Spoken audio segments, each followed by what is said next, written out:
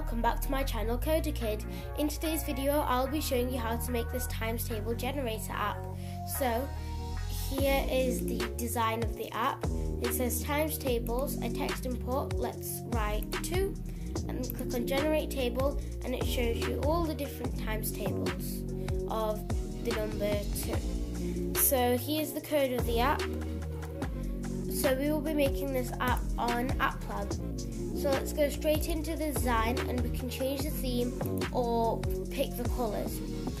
On the other one I chose this millennial theme, but on this one I will choose a polar theme.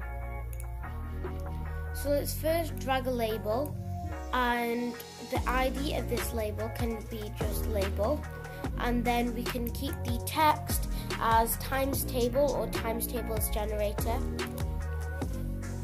So let's go ahead and write that in. And then let's increase the font size. And we can place it however we want.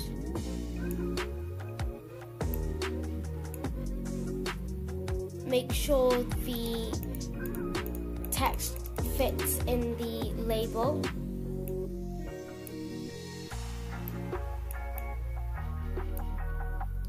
So after you have designed your label, then we can go on to the text input.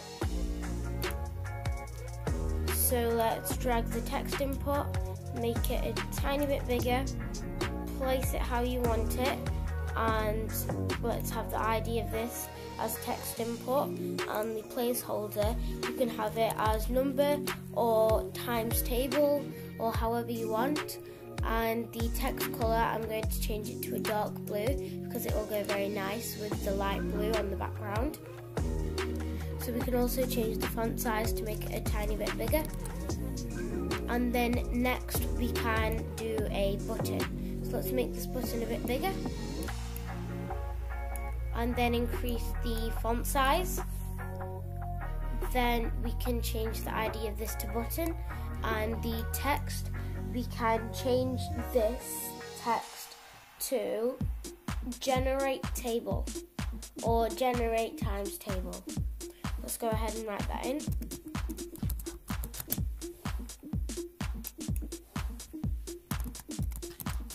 So after you have written that in, we can go straight onto the code. And you can also name this screen, but you don't have to name the screen. So I'm going to name this study screen.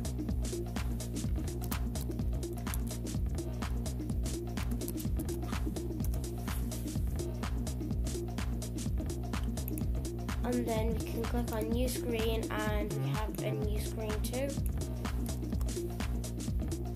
Like in this app we have screen 1 and then we have study screen. So we have screen 1 in this one and we also have study screen. So let's click on code and let's scroll right down and then drag set screen. And we need to first set the screen to study screen. So now after we have done that, we need to drag an on event block, and on event button click. We need to go to control and grab a for statement, and then it needs to be variable I equals 1 and then I to 11 and then I plus plus. So now we need to drag a text label.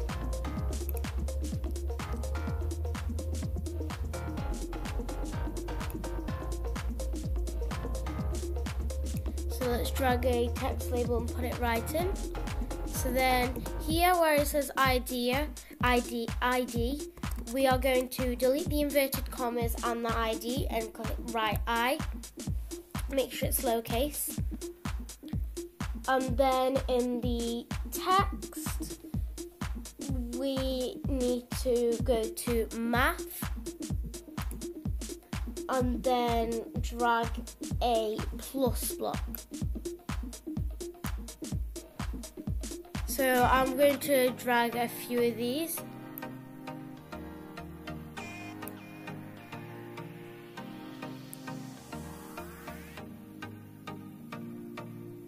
So you're going to need 4 of these. And then the 5th one, we need this multiply operator for the last one. So we need to go back to UI controls and drag get number text input.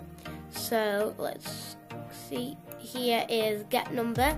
Let's drag that in, and we need to change the ID to text input. And then the next blank one, we need to write inverted commas. Once we need to have a set of inverted commas and an X, a lowercase x.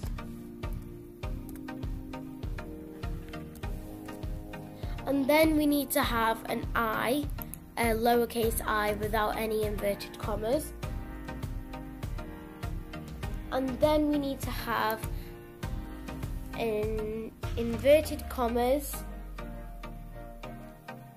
equal sign, and another pair of inverted commas. And then for the second to last one, we're going to have a lowercase I, and then for the last one, we need a get number.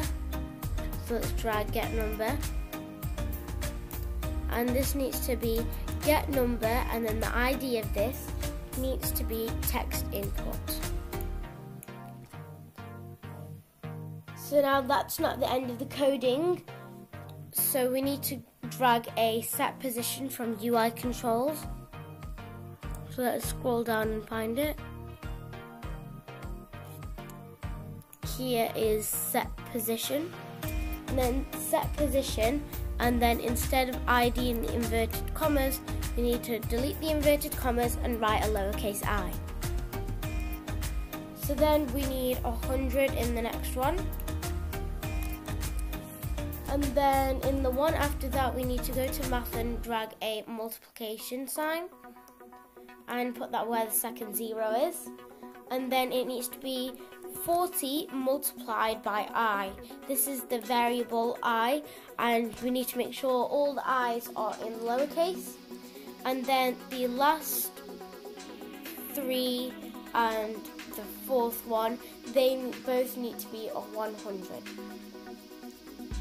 So now let's go to UI controls, and we can drag hide element, which will be just above delete element. So we need to drag 3 of these. So the first one, we need to hide element label, and then we need to hide element text input, and then we need to hide element button. So that's all the coding. Let's check if our app works. You don't need to have the screen 1. That's just an optional screen if you want to add anything onto that screen. Let's click on run. Let's write a number in, and then click on generate table. So here it has generated the times table of the 2's. So that's it, our app works. So now we can change the name of this app to maybe times table generator or times table. And then click on save. We can share this app. You can send to phone. You can scan this barcode right now to get my app on your phone.